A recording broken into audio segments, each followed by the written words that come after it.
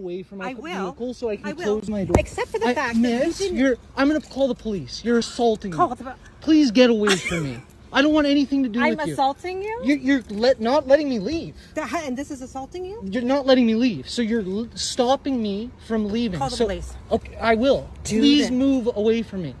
Please get away from me. I didn't do anything to you. I was trying to have a conversation I don't want to have a conversation with you. I don't know you. You're so close to me with COVID. You don't have a mask on. It's insane.